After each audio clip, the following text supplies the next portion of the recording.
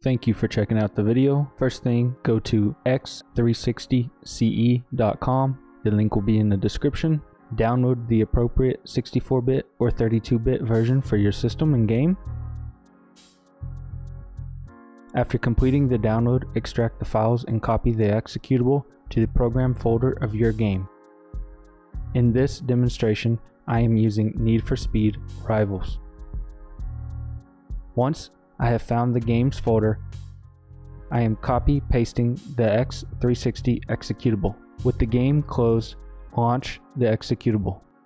Allow the software to create any missing DLL files. I chose to let the software auto configure my hardware, the Logitech G920 wheel. You can now map the buttons any way you would like.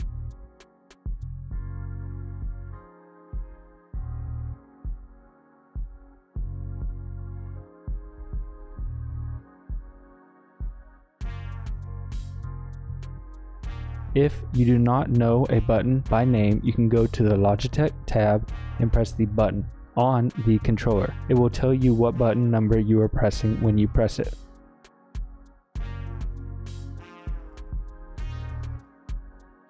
Press the Save button and close the application.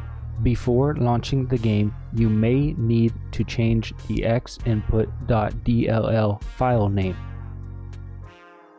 For my game, I had to rename the file XInput9_1_0.dll to run the 64-bit Need for Speed Rivals.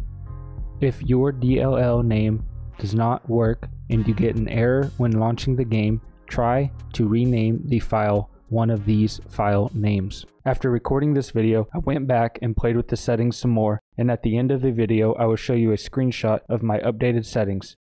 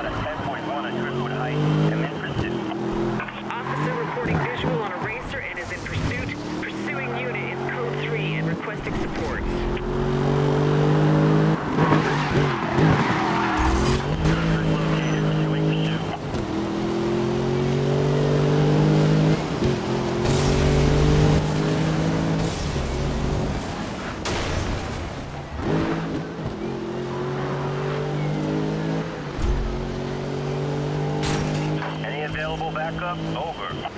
Copy that. Standby units are going mobile. Keep me advised of location. Over.